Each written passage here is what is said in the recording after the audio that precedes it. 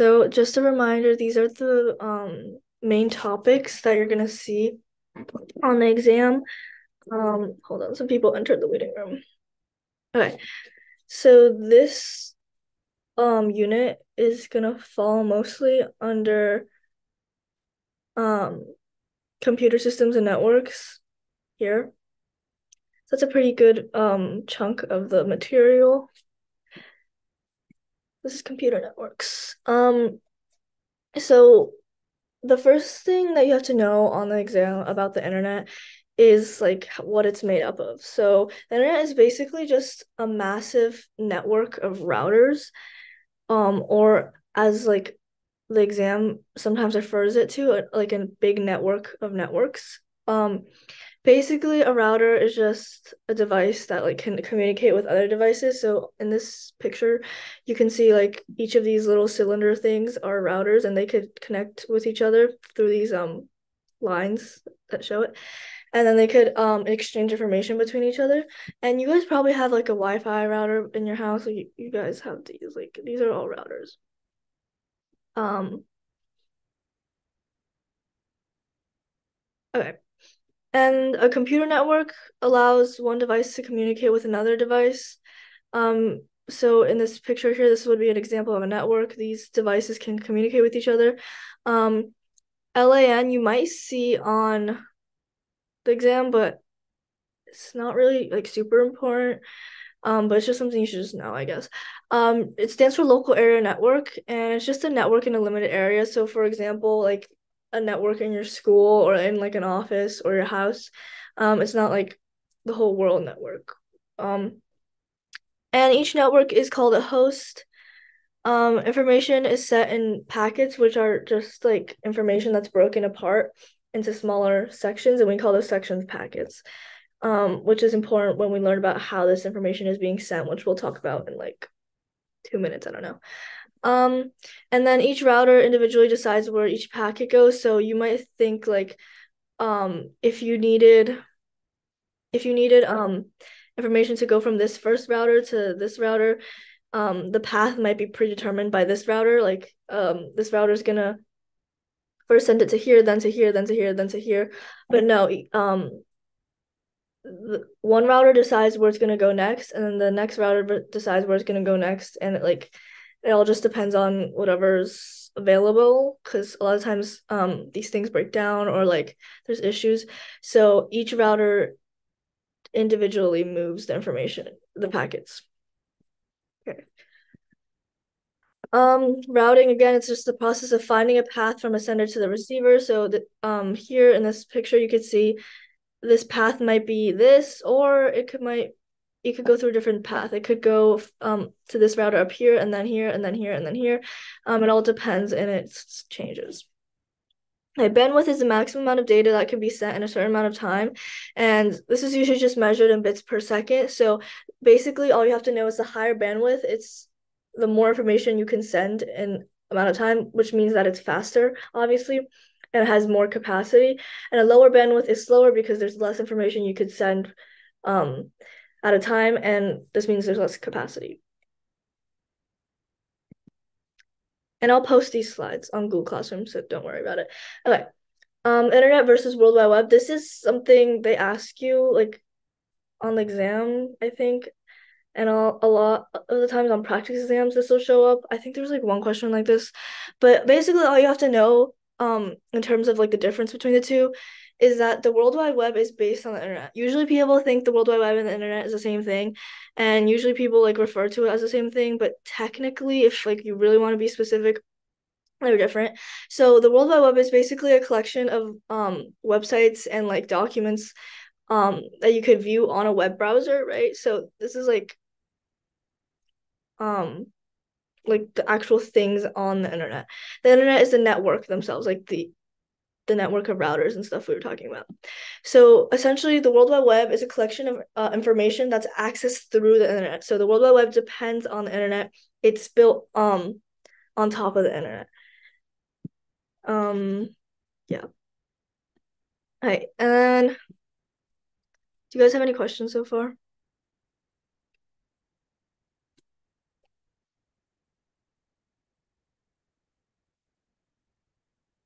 Okay. Um, so another part of computer networks that you have to know on the exam are like all the different protocols that computers use. Um, you don't have to like per se memorize all of them, but you just have to know what they are and like their general purpose. So, here's like a good visualization of the layers of the protocols, like their hierarchy, I guess. Because some are built on top of others. So, first thing you have to know is the internet is open source. No one person or group owns it. Um, like, the government doesn't own it, or like it's not like one person created the internet and then like has the rights to it. It's open source. So it's built on open source technologies and uses standard protocols, which are these protocols here and that we'll learn about in like a few minutes. Um, so every device that's connected to the internet must use these protocols. These are standard. It doesn't matter if you're using an Apple or an Android, like you have to use these protocols. Because that's how the devices like communicate with each other. Okay. So the first layer would be the physical layer, which is like the hardware, the physical wires and cables that the information, the information is all sent through. Um, that's pretty easy to remember because like it's not anything too technical. Okay. Next, as you can see, like next on the hierarchy is IP, which stands for Internet Protocol. Um, and every device connected to an internet has to have an IP address. This is basically just a set of rules of how information is sent on the internet. So an IP address is like a unique number that identifies a device, and this changes. Most of the time they change, but like static IP addresses don't change, but dynamic IP addresses change depending on the network that you're assigned to. You don't have to know that for the exam, but um you just have to know that an IP address is a unique number, as shown in this picture, like that identifies devices, and every device that's connected to the internet has to have an IP address so that it can be identified. So it knows like who's sending things to who, if that makes sense. Um, so you can see here, this is the old IP address format. Right now we're switching from IPv4 to IPv6. Basically IPv6 is just longer, it has more bits because there's so many more people joining the internet, obviously. So now we need more unique numbers to identify all the unique devices. So you can see here there's 32 bits and those identify devices. Okay. The next protocol that's built on top of IP is TCP and UDP.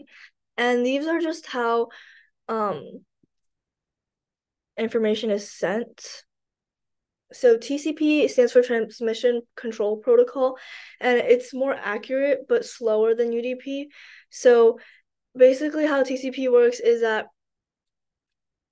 it numbers each packet and before sending them, and then as they're being sent, you're checking like between the sender and receiver, they're checking that like it's in the right order and everything is being sent and they didn't miss any packets.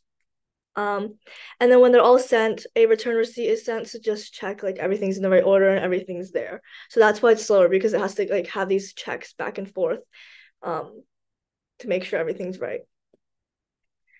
And then UDP is less accurate and faster. The packets are not ordered, they're just like sent as quick as possible. So a good like analogy to think of this for is like if you're organizing a library, if you want it to be all like neat and nice, and easy to find books with, you could organize it all nicely based on like the author's last name or in a certain order or alphabetically or anything like that. But this takes longer, but it's also more accurate. Or you could just like shove all the books onto the shelves in no particular order, but it takes less time, but it's like less organized. Um,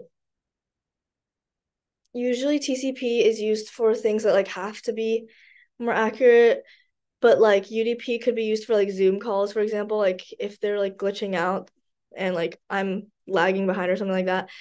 That's probably why, because like you just need to make sure like that I'm like they just have to make sure that you can like understand me, like everything's moving at the same time and like the audio is coming through. So like you can't really spare any time, so they have to make it faster. So when things have to be faster, people will use, or companies will use UDP.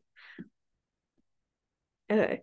Again, as you can see, this is just a visualization. So UDP, it just gets sent. TCP, there's like multiple times where it has to be checked back and forth. Okay. Does anybody have any questions so far?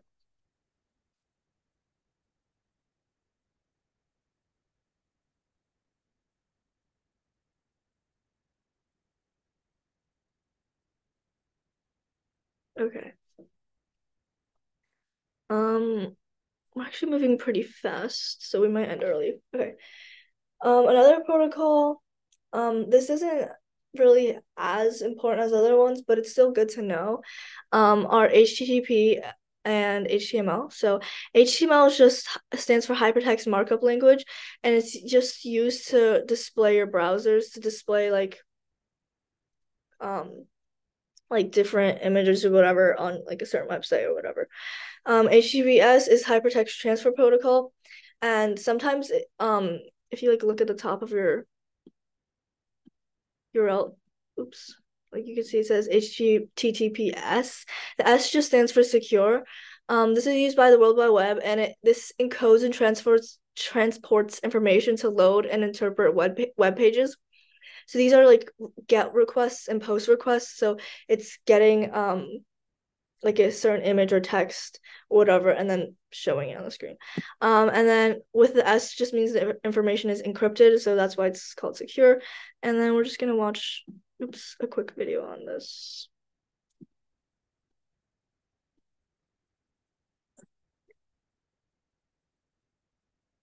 Can you guys hear this?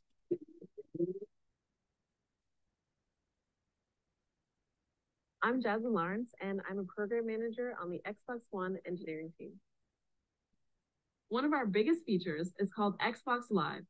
It's an online service that connects gamers from all around the world, and we rely on the internet to make that happen. This is no easy task, and there are a lot of things happening behind the scenes.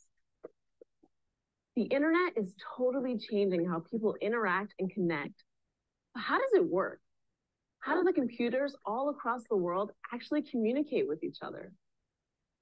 Let's look at web browsing. First, you open a web browser. It's the app you use to access the web pages. Next, you type in the web address, or URL, which stands for Uniform Resource Locator, of the website you want to visit, like tumblr.com.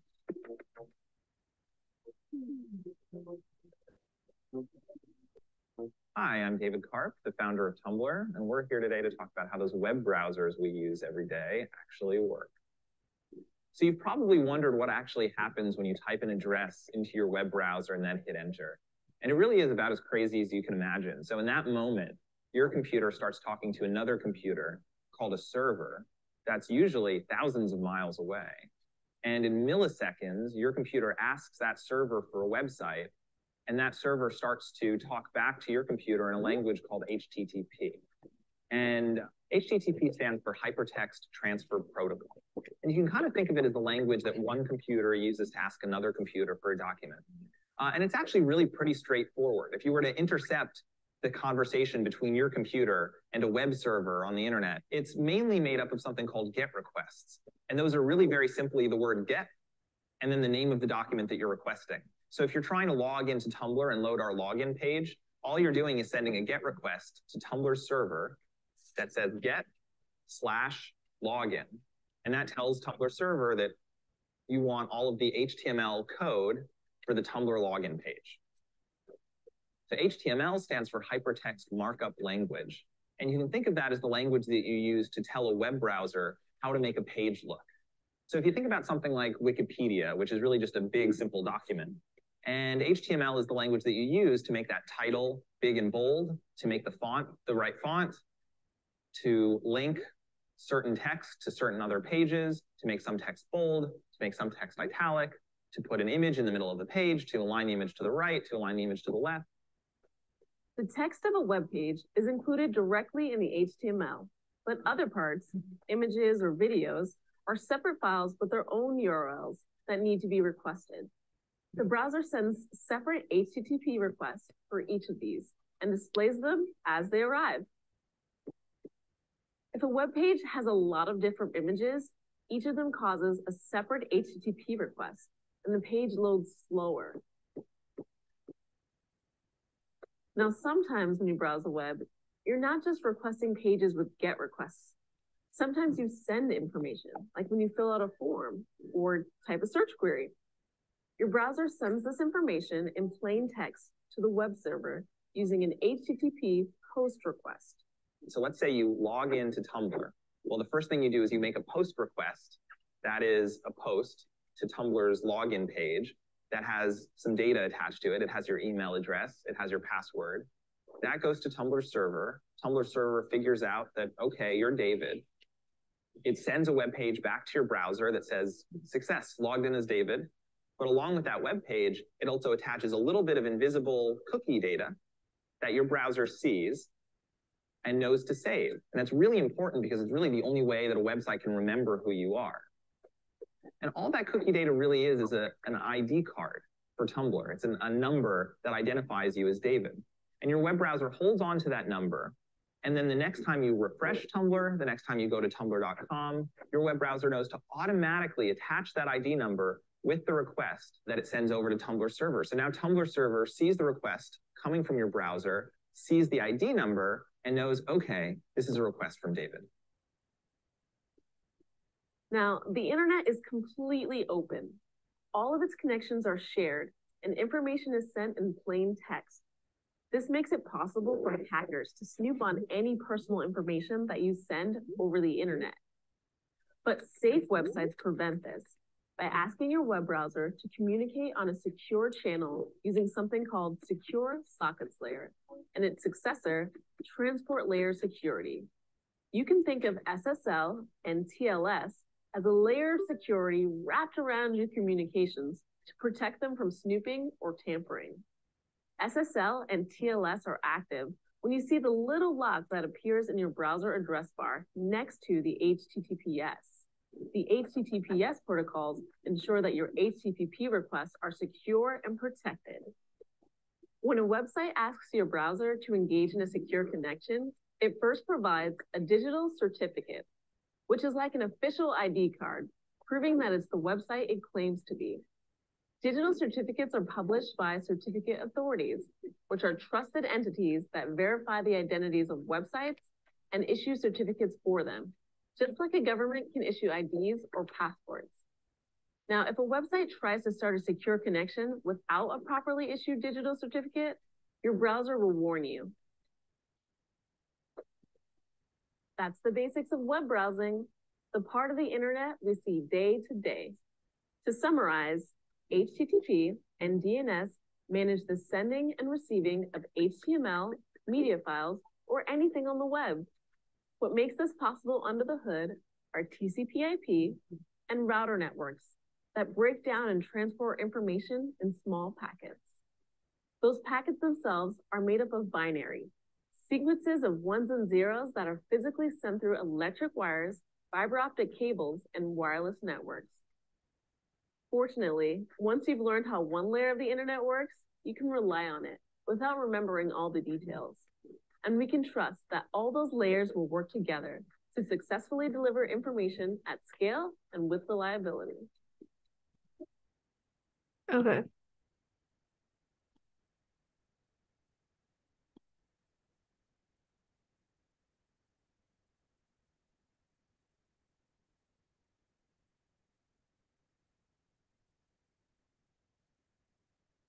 Okay, so now let's start. They mentioned some protocols that we haven't gone over yet, but I'm gonna go over them now. So if you guys had questions, hopefully they'll be answered. Okay. The next protocol we'll go over is DNS, which is up here on the last layer. So DNS stands for the domain name system. It's basically just a huge address book of the internet's website names and their corresponding IP addresses. So like if you want to go on Google, like instead of having to know the IP address, your computer stores it through DNS. TLS is transport layer security, and it's just a cryptographic tool designed to protect communication on the internet. It basically just protects information from like hackers. Next, an important aspect of the internet is scalability. So, as you can see on this graph, the internet is expanding a lot, like super quickly. A lot of new people are joining. So how is the internet able to support all these people? The internet was built to be scalable. So scalability is basically a system's capacity to change in size to meet new demands. So the internet's able to meet this demand of new people without like breaking down or crashing. So that's why it's so important, because as more and more people join the internet, we want to make sure that internet is still working and it doesn't like break down. So yeah, you have to know that the internet is scalable. Okay, another important aspect of the internet is its fault tolerance and its redundancy. So, you can see in this picture, in the first network where there's blue dots, if the middle dot breaks down or like gets lost, the whole thing breaks down. Like these other dots won't be able to, these other no routers, sorry, won't be able to communicate with each other if that just one router breaks down. So we don't want that to happen, right? We want there to be a lot of different paths just in case like something breaks down, which is more often than you think. So something a little better would be these red routers, but it's still like not all connected. And the best would be these yellow routers where everything's distributed. So the internet is a distributed network. It's not centralized like this. So there's multiple connections that don't just rely on a single point like here. So these are called redundant connections, like when there's more than necessarily needed, but like it's just in case, right? So if a few connections fail, it could still work, and connections fail a lot more than you think. So it could be due to like hardware failure, operational failure, like weather, animals, or cyber attacks, or anything like that. Like for the wires that are connecting different like continents, like underneath the ocean, like maybe like a fish or like a huge shark like broke it. Like, you know, it's a lot more common than you think. So just in case anything like that happens, we have a lot of redundant routers. A router will send the packets in a different path if one router fails. So like we were saying before, each router individually decides where each packet goes. So there's not a set path for packets. Each router decides where it goes. So like if one router is broken, it's like, oh, okay, instead of going to that router, it can go to that router because we have so many redundant connections. Which is important because you want to make sure things work even if a couple connections break. And a fault tolerance just means the ability to withstand problems. So basically, fault tolerance and redundancy go hand in hand. So the internet is fault tolerant because of its redundancy. The internet is able to withstand problems because of how many extra connections, I guess, it has. Okay, so you could see here, this model is obviously better than the bottom one because there's a lot of extra connections in case something breaks. But here, if this one router on the left breaks, all these routers cannot connect or communicate with each other. Okay, does anybody have any questions so far? Because I know I went through a lot.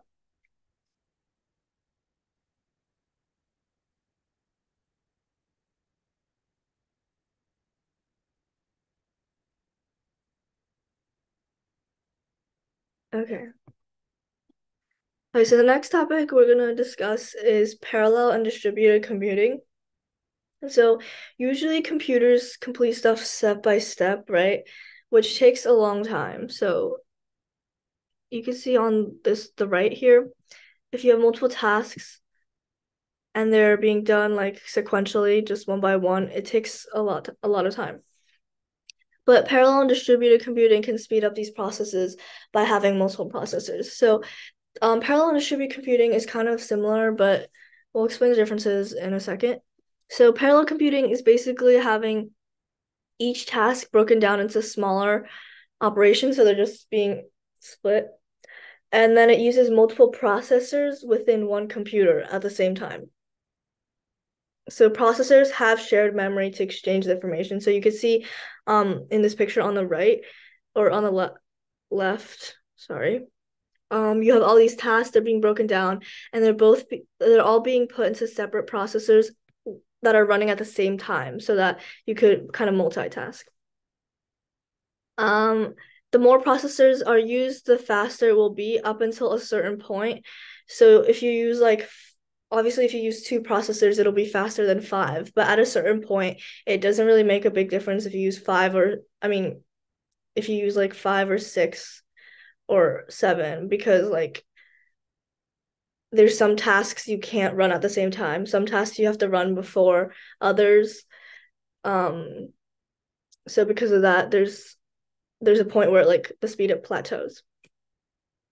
Um, that's the speed up limit. So okay. The next thing you have to know how to calculate is the speed up, which is basically the amount of time something takes sequentially, just doing like one by one at a time, divided by the amount of time it takes the amount of time it takes running parallel. So if sequentially it took 6 minutes to run, but having multiple processors doing parallel computing, it took 2 minutes, then the speed up would be 3. And here's the graph that kind of shows how the speed up kind of plateaus up till a certain point. So here around like 550, the speed up like stops having the number of processors stop having a large effect on the speed up.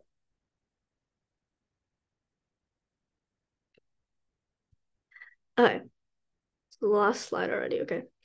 So the difference between distributed computing and parallel computing is that distributed computing uses multiple devices to run a single program rather than multiple processors. And the difference is that each processor has a private memory, so they can't exchange information, whereas in parallel computing, the processors have a shared memory, so they could exchange information between each other. So, like, these are run on different computers rather than different processors on the same computer. Okay. So, let me try to draw this out. Hold on.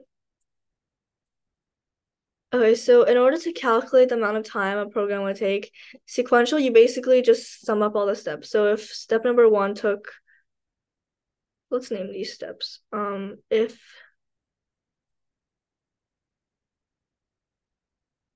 addition, this step is called addition. This step takes 4 minutes. This step is called multiplication, and it takes 5 minutes.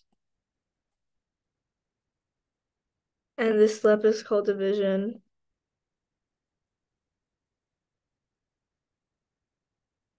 And it takes 4 minutes.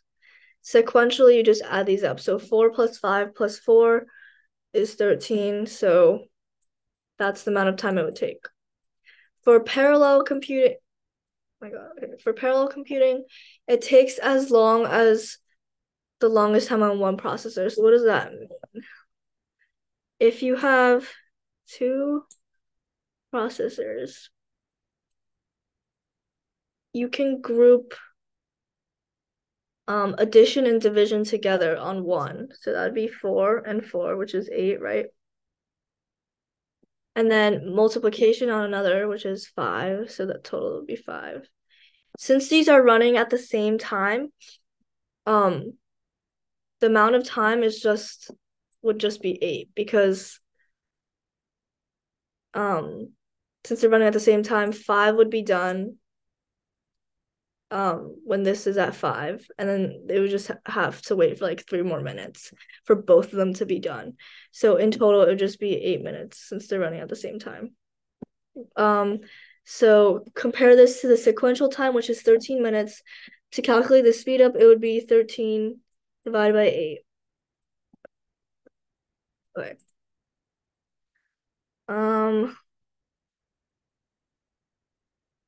Let me see if let me look at the practice problems. Okay, does anybody have any questions?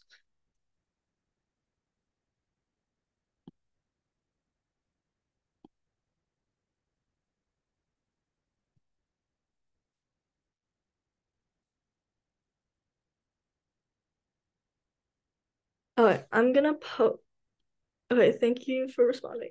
I'm gonna post the worksheet on Classroom and then we're gonna start it now.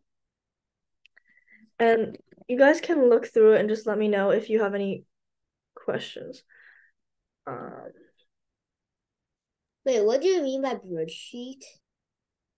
Hmm? What Sorry. did you say something about sheet? Oh, we just have like a worksheet with like practice problems of what we just did, like we did last week with Unit 1.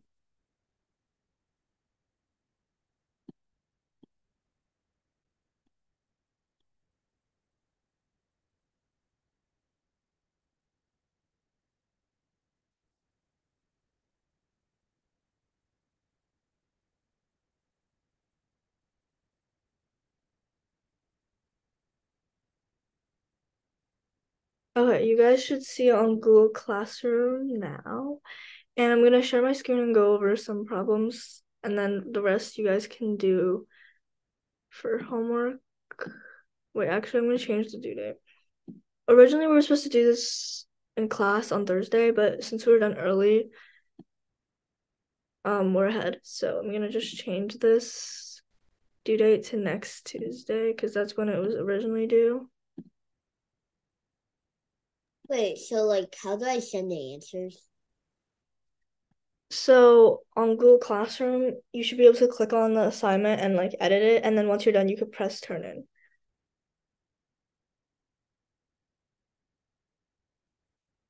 Are you in the classroom? Yeah, I'm in the quiz. Okay, so you should be able to see it. I just posted it like 1 minute ago. Um,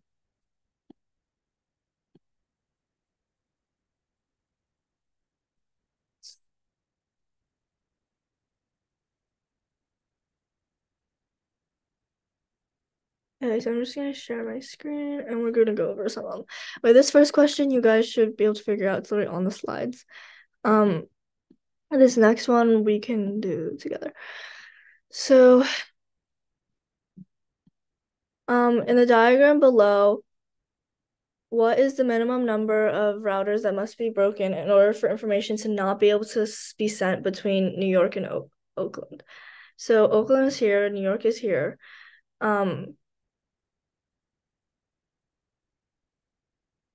How many routers would have to be broken in order for information to not be sent?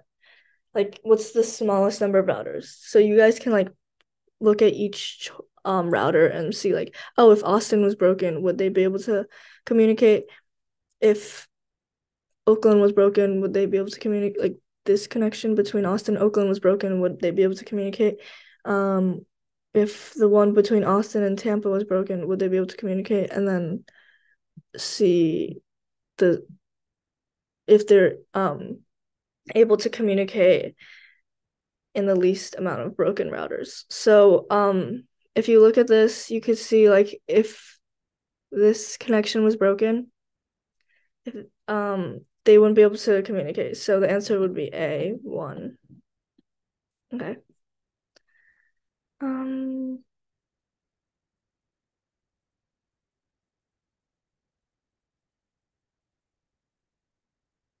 Do you guys have any problems you want to do in class right now? Because we're gonna do this next class too, so.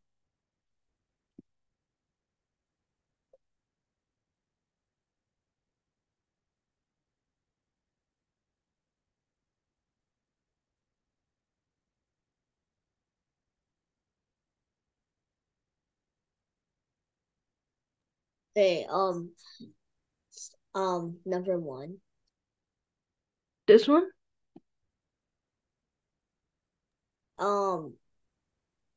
Wait, I'm gonna send my answer to the chat privately to you because Okay. I'm not. Okay, yeah, that's fine. Is it okay if I explain it like in front of everybody though? Oh yeah. Okay.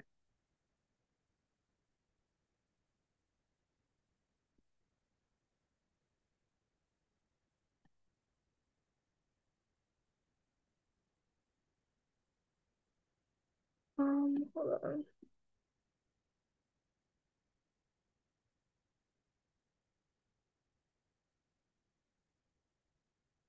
Okay, so we went over this problem in the slides. Um, so basically I said the World Wide Web is like websites and documents. Um, and you can view those stuff on the World Wide Web through the internet, which is like the connections of the routers. So, um, like I said, the World Wide Web depends on the internet. The World Wide Web runs on top of the internet. Um, so the answer here should be um, C. The World Wide Web is a series of interconnected web pages that run on the internet. So, yeah. Do you have any questions about that?